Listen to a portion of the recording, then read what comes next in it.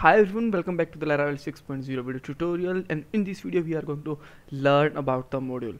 So these are some key points that we are going to study in this video. So first of all we will learn some theoretical part about the model, then because it's basically all about the database, then we have to do some database configuration, then we will make controller, router and a model also, and then we will write a small code for fetching the data from model to on the screen.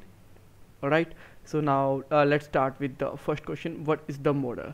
So basically this is a part of MVC, which is the model view controller, and in here model will be related to your data of your application. All right, and in the Laravel as well as in the MVC, when you just have to connect your application with your database system, then you will create a model. Alright, if you just want to put some dummy data as in JSON or an array, then you can also put inside the model. This is also fine, but the main thing and the of the model is when we just create the database connection, we will use the model. Alright, so now let's start with the database configuration, and before that I'm just going on the Chrome and just opening my PHP admin so that I can check my database name and all. Alright, so I'm just going to play with the YouTube database name, and here I have the two tables. One is the company and another is the users. Alright, so first of all I'm just going to open the my configuration file, and it will be placed inside the config and database.php. Alright, when you just scroll here, then you will find a MySQL, and here you can see that when you just find the username, database and password, there is a env function. What is that? That means we should not have to change directly here, we have to change inside the env file. Why? Because according to the Laravel standard, env file is an environmental file, and we have put the credential inside the environmental file. Alright, so where you will find the environmental file? You will find this file inside your root. So here you can see that .env file here. Alright, so if you don't find the env file, then you can rename the .env.example file. Both files are very similar, and you can copy the code from here for going to the initial config. Alright, so here I am just going to put my database name is YouTube, and password in my case is Red Hat @123. In your case it could be blank or anything else. Alright, and this is the local host is fine for me. Okay, so all configuration is done now. So now what we have to do, I'm just going to make a controller. For that I'm just going to start with the command prompt, and him writing here php artisan make controller, and my controller name is users. Right, so just hit the enter and just go inside the application, inside the http controller, and just refresh, then you will find a user here. Alright, so I'm just going to make a function here like public function db or whatever you want to put. Maybe db is the default function, so I'm just going to fetch or index. I'm just going to put the index function name so that it should not be a conflict, and going to put a small echo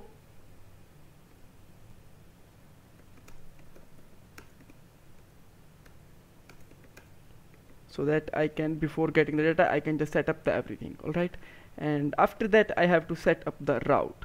For set up the router, I have to go inside the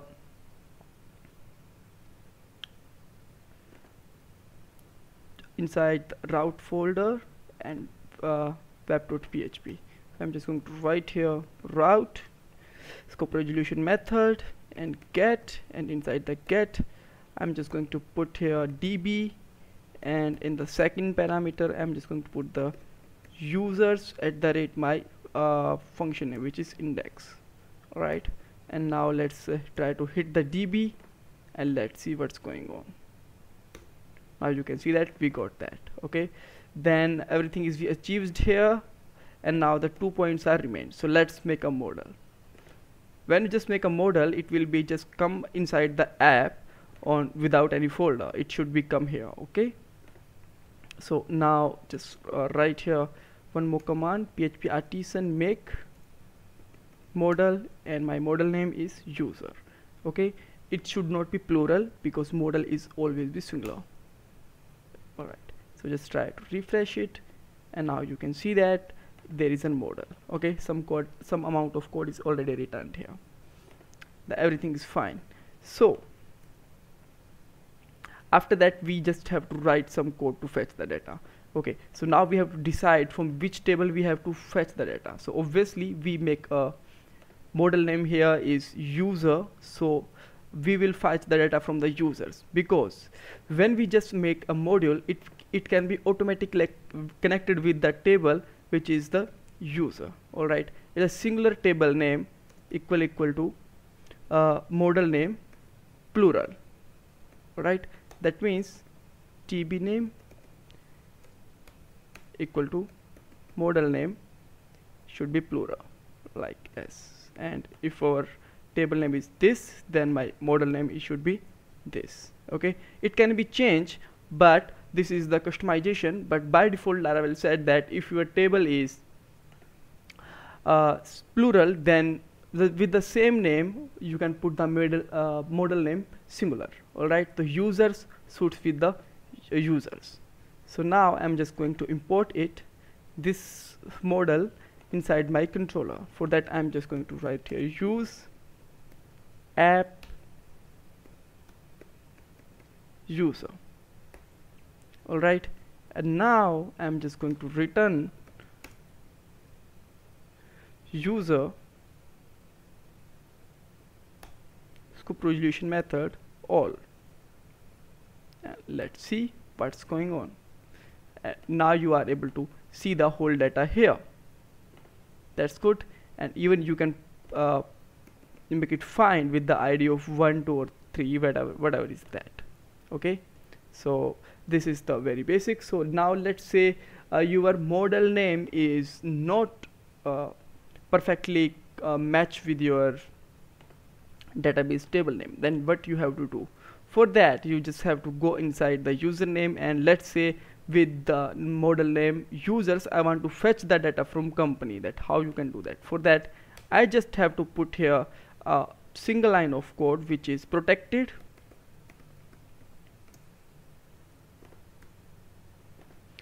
dollar table name, and here you can put the table name. Alright, now you will see that when you just got the data, let's try to fetch the old data here. The data will come from your company table. Okay, so now you can see that the name of company is Samsung and Google. Let's check it here. Alright, okay, so here you can also use the find method with the 1 or whatever you want to put. Okay, so maybe there is a ID start from the 100 or from 1, so now you can just write the 100 and you will get your data.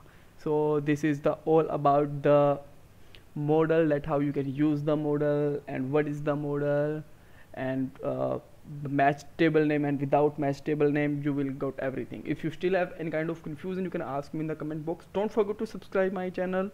Thanks for watching this video.